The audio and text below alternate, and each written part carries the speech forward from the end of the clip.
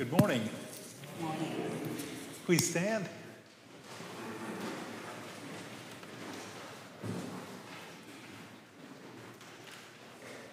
Blessed be God, Father, Son, and Holy Spirit. And blessed be his kingdom, now and forever. Amen.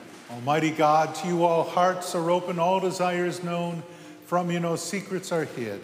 Cleanse the thoughts of our hearts by the inspiration of your Holy Spirit, that we may perfectly love you and worthily magnify your holy name through Christ our Lord.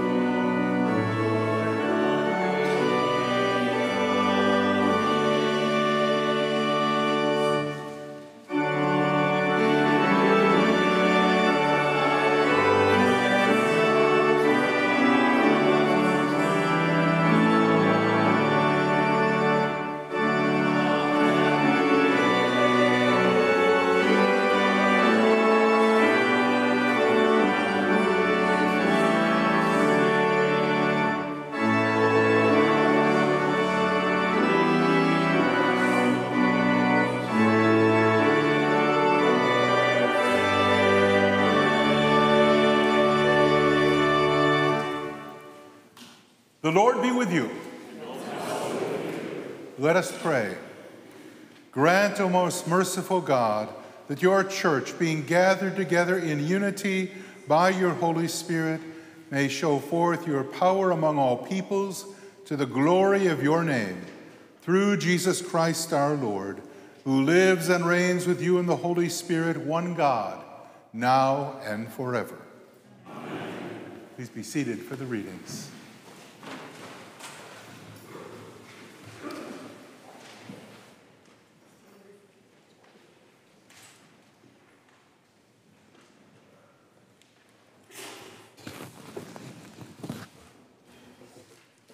A reading from the book of Joshua.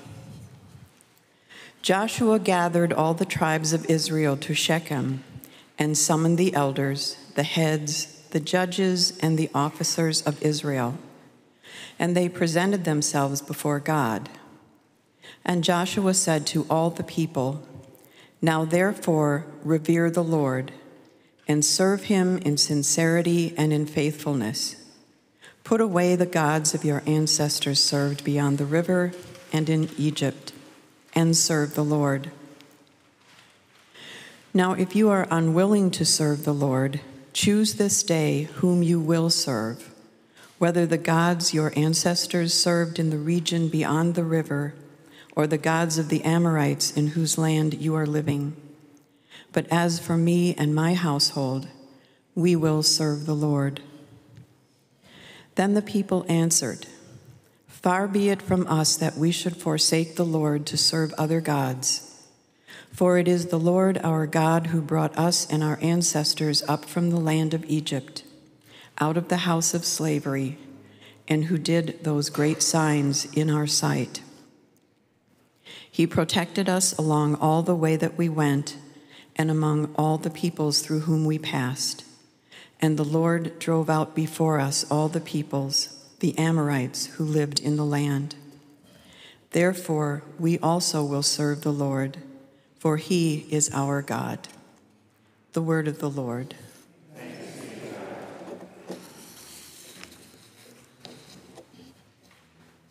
Today's psalm is a portion of Psalm 34. The eyes of the Lord are upon the righteous, and his ears are open to their cry.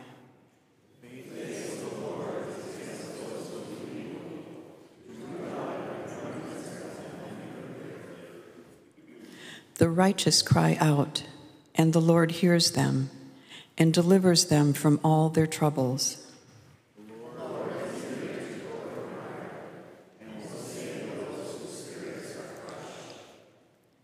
Many are the troubles of the righteous, but the Lord will deliver him out of them all.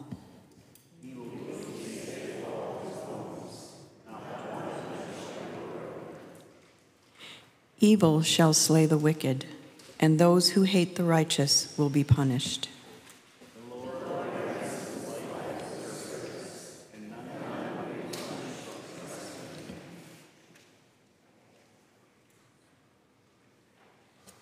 A reading from Paul's letter to the church in Ephesus.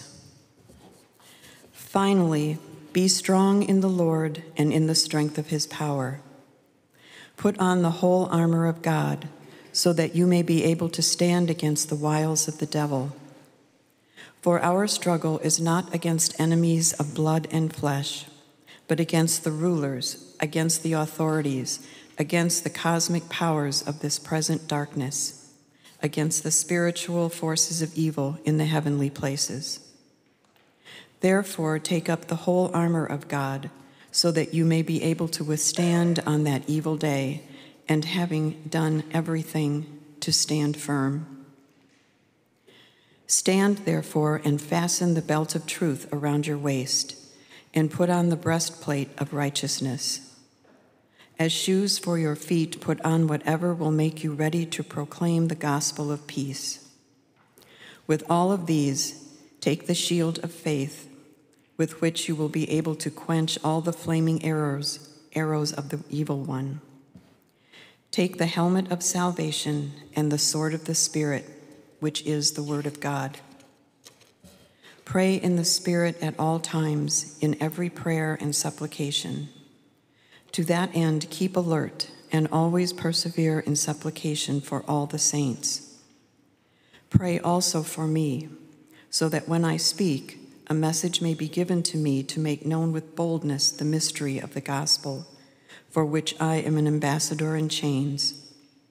Pray that I may declare it boldly, as I must speak. The word of the Lord.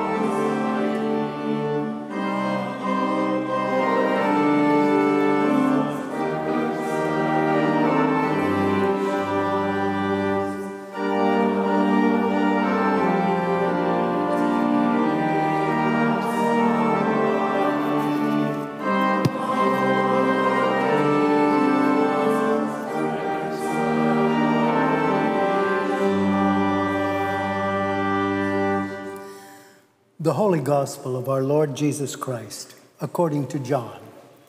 Glory to you, Lord Christ. Jesus said, "Those who eat my flesh and drink my blood abide in me, and I in them.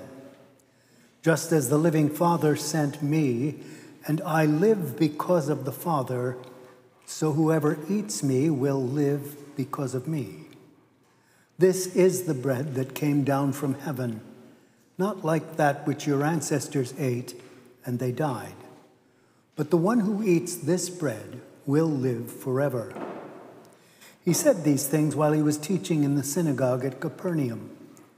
When many of his disciples heard this, they said, "This teaching is difficult. Who can accept it?" But Jesus, being aware that his disciples were complaining about it, said to them, "Does this offend you? Then what if you were to see the Son of Man ascending to where he was before? It is the Spirit that gives life. The flesh is useless. The words that I have spoken to you are spirit and life. But among you there are some who do not believe." For Jesus knew from the first who were the ones that did not believe and who was the one that would betray him. And he said, "For this reason I have told you that no one can come to me unless it is granted by the Father." Because of this, many of his disciples turned back and no longer went about with him. So Jesus asked the 12, "Do you also wish to go away?"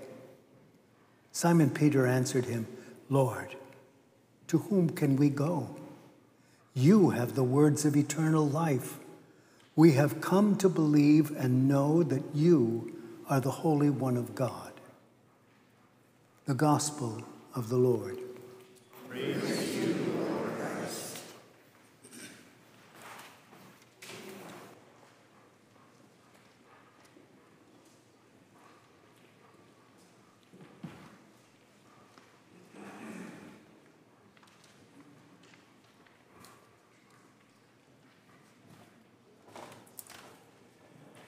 I speak to you in the name of the Father, the Son, and the Holy Spirit. Please be seated.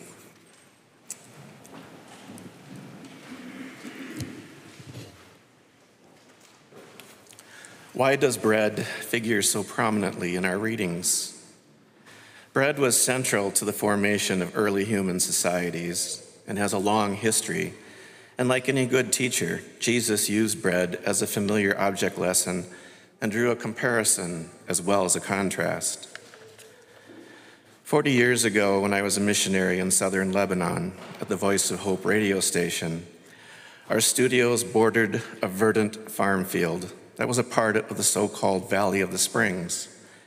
And I observed that workers would go out in the field and wrap up their lunch meals in a piece of flatbread, and inside would be vegetables or ground up beans, maybe a little rice, and rarely a piece of meat.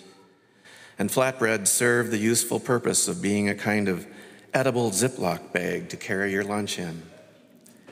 In place of utensils, you could tear your bread into a square and make a scoop to pick up hummus or rice served out of a common bowl.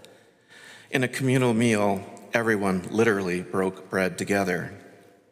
Bread was sold on every corner, made daily in just about every home, and a part of every meal.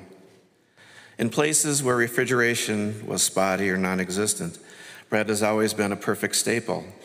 It can keep all day, and nothing beats the smell of fresh baked bread. Which all sounds very idyllic and peaceful, but the Voice of Hope was broadcasting in the middle of a war between the PLO to the north and the Israeli army to the south. As an announcer, counting down the hits took on a whole new meaning for me.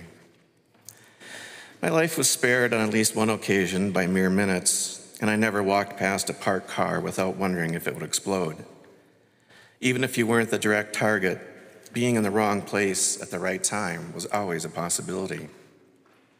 To make things even more complicated, this all took place against the backdrop of a civil war that had been going on since 1975, that would last 15 years and claim over 150,000 lives on all sides, So no matter which direction we looked, there was a conflict. On October 23rd of 1983, suicide bombers struck the barracks housing the U.S. Marine contingent of a multinational peace force with a loss of 241 Americans killed and 128 wounded. Minutes later, the French multinational force was attacked in the same way with a loss of 58. I got the feeling foreigners were not always welcome, no matter what the intention was. Within 6 months of my return to the United States, the radio station was attacked, the on-duty announcer was killed, and the studio building left in ruins. Fortunately, the remote transmitters and towers were spared, and within a couple days, the radio station was back on the air. The voice of hope was not to be silenced. Fear causes people to coalesce around their tribes based on religious traditions and understandings to seek defensive positions not only physically, but also mentally, emotionally, and spiritually. I sensed a longing for peace on all sides, but making peace requires a certain amount of trust and vulnerability. The same is true right here in our backyards and starting to come out in our politics. When folks predict civil war if their candidate does not win in November, it makes me cringe. Our country survived a civil war over deep questions over the direction of the Union, but the cost was high, and the remnants of those wounds remain to this day. When I went to Lebanon, I knew nothing about the Civil War or other issues that had plagued the Middle East for thousands of years. I went there reciting that familiar saying, "It is better to light one candle than to curse the darkness." But oh, how deep that darkness can be. Maybe it was better I did not know what I was getting into because I may never have gone. But I'm glad I did. There are times when you simply have to move out of your comfort zone and say yes to the invitation and that pull on your heart. We used to joke that some folks were carrying a holy book in one hand and a weapon in the other. Some days I was not sure which was which. Today, when I hear descriptions of religious nationalism in the U.S., all I can say is I've seen that before, and I hope as a country we don't go down that road and communal wisdom prevails. Lebanon was torn apart by internecine violence along religious, cultural, and political divides, though it was hard to separate out the cultural from the religious aspects, and even being neutral made us a subject of suspicion. I remember being asked one night in broken English over a tiny cup of strong Arabic coffee if I was with the CIA. I guess the idea that someone would come into a war zone voluntarily seemed suspect. I often wondered then, as now, what would incentivize folks to lower their defenses, close their holy books, and engage in dialogue with those whom they assume to be sworn enemies, infidels, monstrous murders, and any number of descriptions, and let go of their tribal gods and their traditional fears of all outsiders. One suggestion is to start by holding each other's babies. As Father David reflected last Sunday, we need wisdom to navigate the world. Sadly, there are some not seeking wisdom, but revenge and control. This, of course, leads to a cycle of violence. How can we break that cycle? When Jesus says, "I am the bread of life, and no one follows me will ever go hungry or thirsty," that hunger and thirst must be seen in a spiritual context. And inherent in that statement is a promise to those who do hunger after the kingdom and its righteousness. Just as the living Father sent me, and I live because of the Father, so whoever eats me will live because of me. This is the bread that came down from heaven, not like that which your ancestors ate, and they died, but the one who eats this bread will live forever. As they followed Jesus toward the synagogue, some of the disciples began to murmur, "His teaching is difficult. Who can accept it?" So Jesus said to them, "Does this offend you?" So this group consulted among themselves and went off and found someone else to listen to. When Jesus stood before Pilate, awaiting his fate, Pilate remarked, What is truth? In the same way, the truth is often standing right in front of us and we don't recognize it or we won't accept it. So we tune into another voice, a radio station or news network that tells us what we want to hear. Communication experts call that confirmation bias. We seek out sources that reinforce what we already believe. As a result, truth is now something we vote on, and I wonder if we have lost the ability to hear the words of truth in life. If our ears and hearts have been opened, there is no other place to go. Peter got that right. He wasn't the smartest one in the group, but he loved Jesus. And even if he didn't understand everything being said, he wasn't going anywhere else. Jesus was not destined to be the political Messiah people were looking for, someone to stick it to the Romans and restore King David's throne. Building a kingdom on human thoughts and effort leads to all kinds of wars and fighting on whatever level it comes down to. That's true in any place at any time. It's true within communities, churches, even families. Don't use Jesus as a way to win political arguments or score points. Jesus said, "My kingdom is not of this world." Spiritual needs can never be satisfied with physical things. Father Richard Rohr describes the 3 P's: power, possessions, prestige. The ego, or false self as he describes it, never feels secure enough, satisfied enough, or worthy enough. The flesh kills, but the spirit gives life. There are followers of Jesus, and then there are some who really take in Jesus' teachings and literally swallow them up. It is true for our bodies as well as our souls. Our diet is not only what we eat. It's what you watch on TV, what you listen to on the radio, what you read, who you hang around with, and the litmus test is always what comes out of our mouths.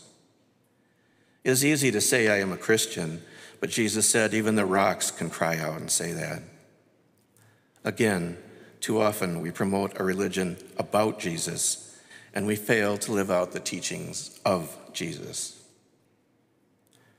The Reverend Chelsea Harmon observes that there are a number of pieces to today's gospel reading, and they all hinge on what people can accept as reality. That there is a nourishment we need from God that only comes through accepting belief. That Jesus is the eternal bread of life that provides and sustains. That the Spirit draws in and teaches all who are able to accept these truths. That we need to literally integrate the very body and blood of Christ into ourselves. That if we come to him, we will never be hungry or thirsty again. That the Spirit of God is life, and our human flesh and ability will get us nowhere. Can we accept that the work has been done for us and there's nothing we can do? Can we accept that what we have accomplished for ourselves doesn't amount to much? Can we accept that the very ideas, systems, and rituals that we have built our lives upon need to be uprooted and transformed? And can we accept God's reality in Jesus' spirit-filled words of life? Jesus reminds us about the way that the Father works, drawing in and teaching people, enabling them to accept the true but seemingly hidden reality. No one comes and sticks around unless God is behind it. Jesus calls us to take a risk, to sign on the dotted line and do as he does, teach as he teaches, proclaim the reality he proclaims, to risk ourselves with him. The disciples who stuck around Jesus were not perfect followers, and neither are we. But that's okay. Perhaps the comfort is that the dinner invitation to feast on Christ is never rescinded, and the Father grants our return even when we walk away. This morning, as you come up for communion, open yourself up and say yes. Put your name on the dotted line. Let the bread and wine be not just signs, but take in the reality of God's kingdom and God's way of doing things. Let the words of Jesus become our words, and God's way, our way. Amen.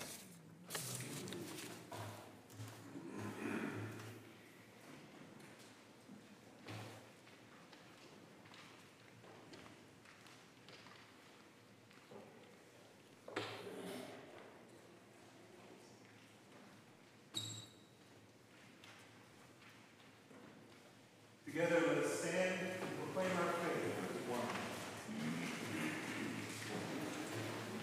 one.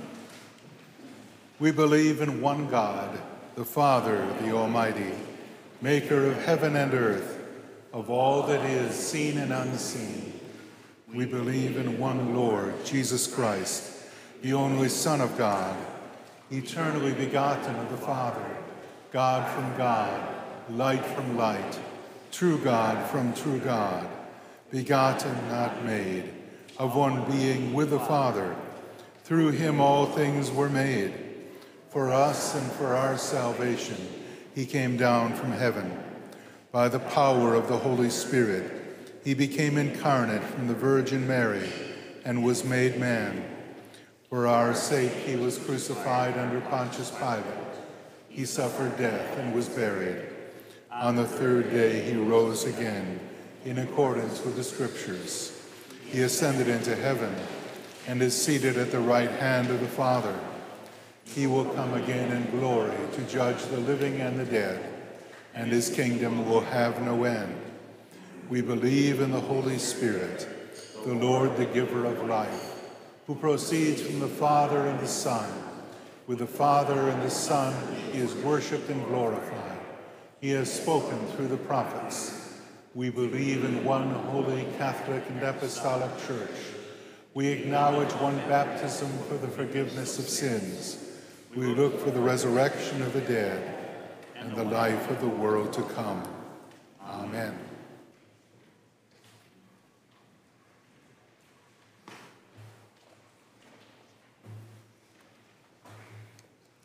The prayers of the people. For those who lead and guide the Church of Christ. For loving care, we pray to you, O Lord.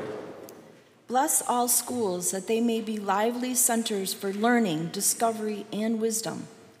Grant that those who teach and those who learn find you to be the true source of all truth. For those who guide the nations of the earth. That wisdom reign, we pray to you, O Lord. For those who seek and serve the common good. That justice reign, we pray to you, O Lord. For neighbors' needs, for shelter from the storm. For homes of peace, we pray to you, O Lord. Remembering especially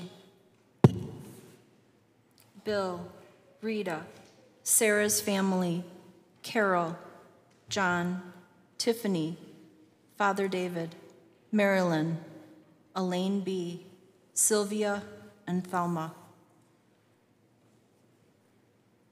For those oppressed, for those who live in fear.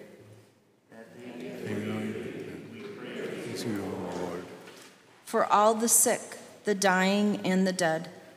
Life and grace, we pray to you, O Lord. That we may live in peace from day to day.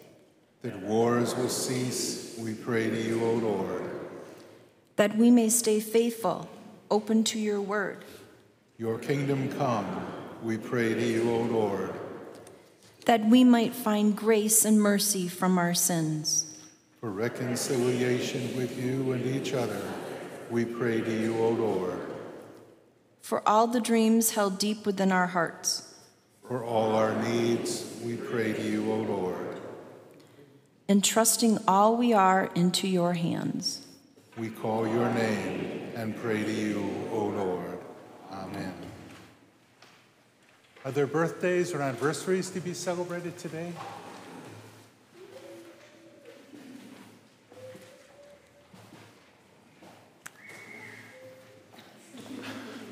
Okay.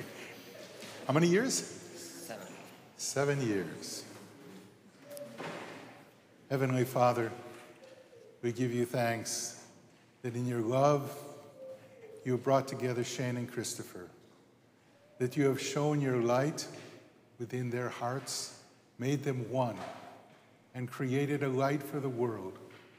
We ask you to help them remember these 7 years and more, to help them appreciate the blessings that have been part of their lives by being together. We ask you to bless them as they look forward to many more years and the blessings that will come, and help us to see through that light your love working in the world.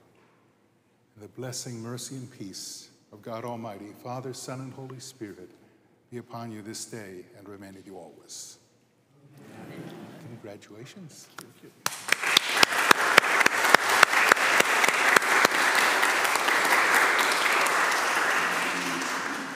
The peace of the Lord be always with you. Let us greet one another in the name of the Lord.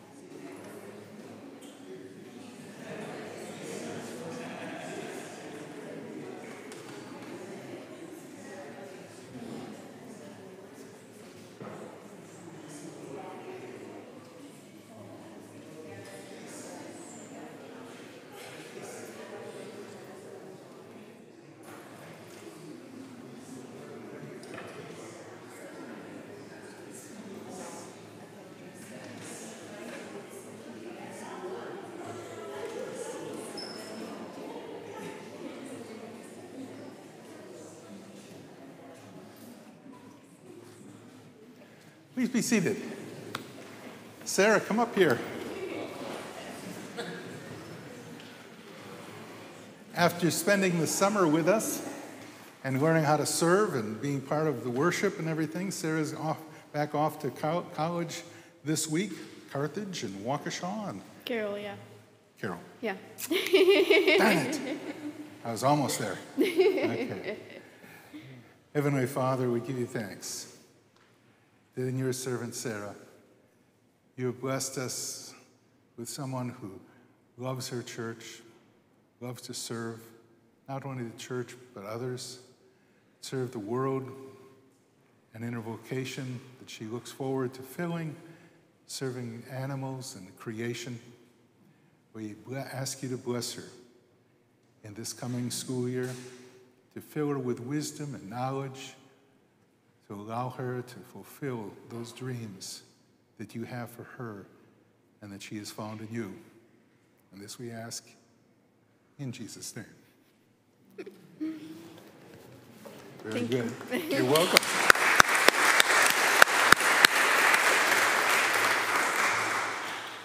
Announcements. I suppose the first thing I should tell you, Marilyn is doing well. Got home on Friday. The food started shortly after that. Thank you, we are eating well. By the time I have my surgery, I'll probably have 15 pounds on me. But it's very much appreciated, so thank you all. Marilyn's daughter, Allison, has been with us since Wednesday night, and she'll go home today, so All things are going well, so thank you for your prayers. Other announcements? Wow. Sorry. That's it? Okay. Pardon?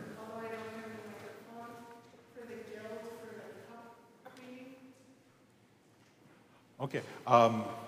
We are going to start a guild. We have heard many good things about moving over from paper cups to the glasses. And what we'd like to do is start a small guild of people who will take turns cleaning and washing out the glasses for use from week to week. So if you could take part in that, we'd very much appreciate that. Just sign up with Patricia. It's very easy. It takes about 10 minutes. It's not all anything else. And I do it every Sunday that I'm here, but there's going to be times that I'm not here. So anybody who appreciates the little glass cups, just see me and teach you how to do it. Well, maybe the first thing we need to talk about is you not being here.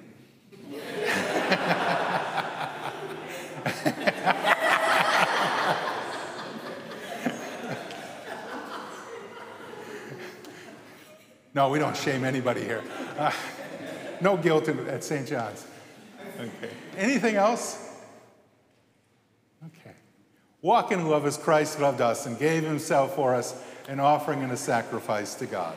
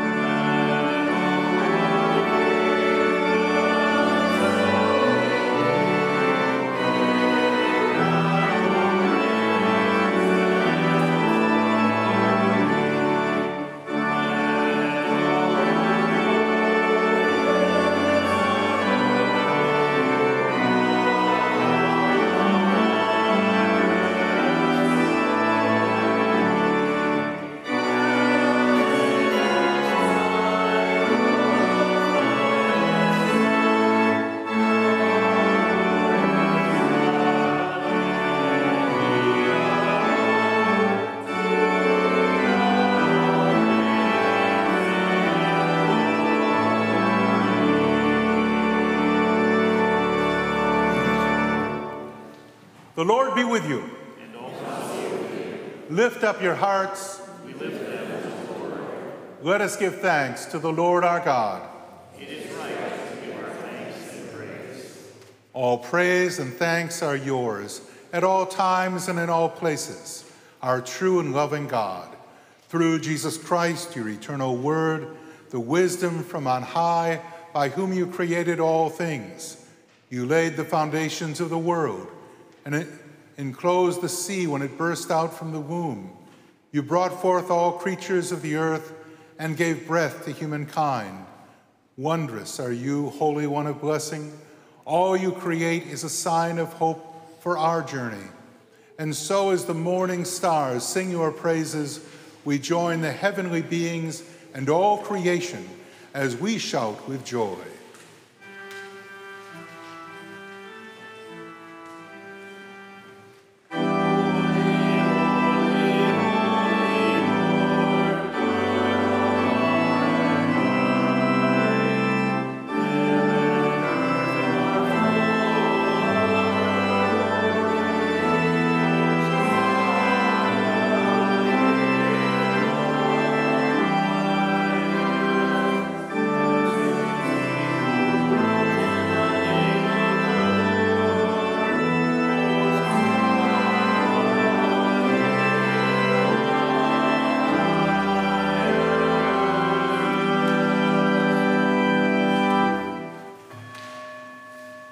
Glory and honor are yours, Creator of all. Your word has never been silent. You called a people to yourself as a light to the nations. You delivered them from bondage and led them to a land of promise.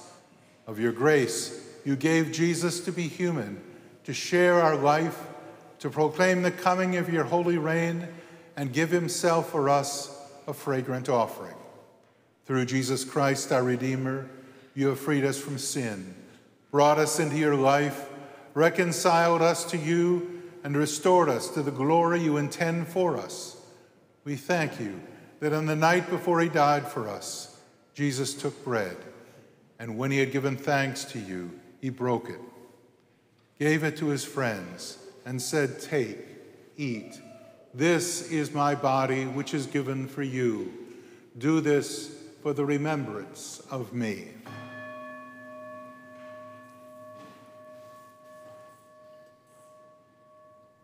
As supper was ending, Jesus took the cup of wine, and when he had given thanks, he gave it to his friends and said, "Drink this, all of you, for this is my blood of the new covenant, which is shed for you and for all for the forgiveness of sins. Whenever you drink it, do this for the remembrance of me." And so, remembering all that was done for us, the cross, the tomb, the resurrection, and the ascension, longing for Christ's coming in glory, and presenting to you these gifts your earth has formed and human hands have made, we acclaim you, O Christ. Dying, you destroyed our death. Rising, you restored our life. Christ Jesus, come in glory. Send your Holy Spirit upon us and upon these gifts of bread and wine, that they may be to us the body and blood of your Christ. Grant that we, burning with your Spirit's power, may be a people of hope, justice, and love. Giver of life, draw us together in the body of Christ, and in the fullness of time gather us with all your people into the joy of our true eternal home.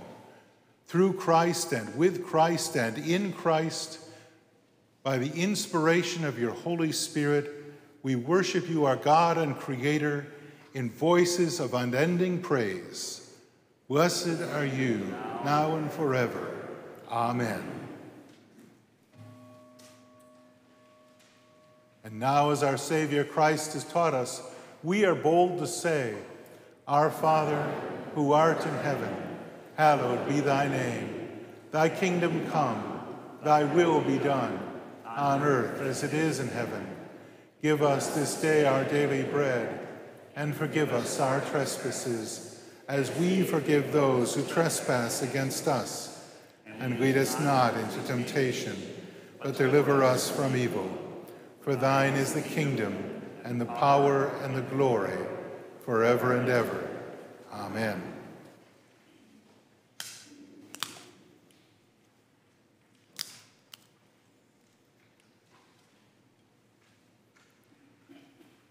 Christ our Passover is sacrificed for us. Therefore, let us keep the feast. The gifts of God for the people of God. Take them in remembrance that Christ died for you. Feed on him in your hearts by faith with thanksgiving.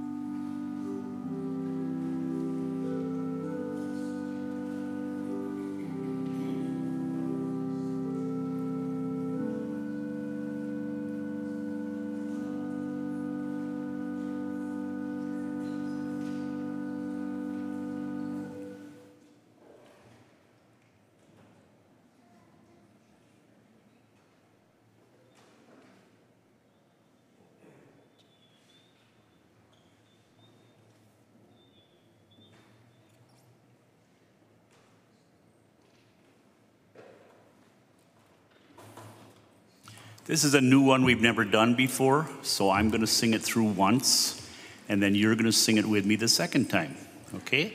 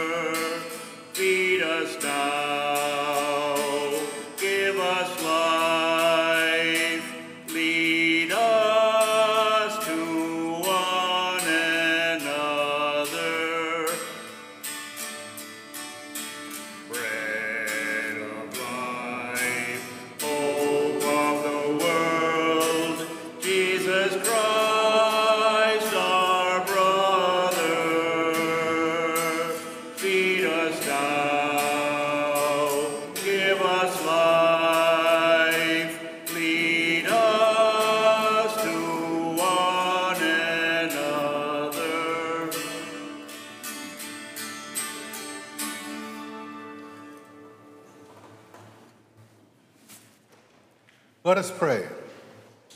God of abundance, you have fed us with the bread of life and cup of salvation. You have united us with Christ and one another, and you have made us one with all your people in heaven and on earth.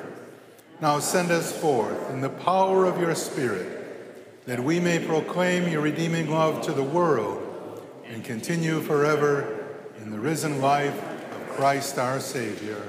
Amen.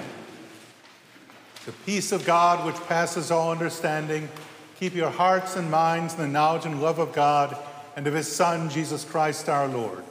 And the blessing, mercy, and peace of God Almighty, Father, Son, and Holy Spirit, be upon you this day and remain with you forever.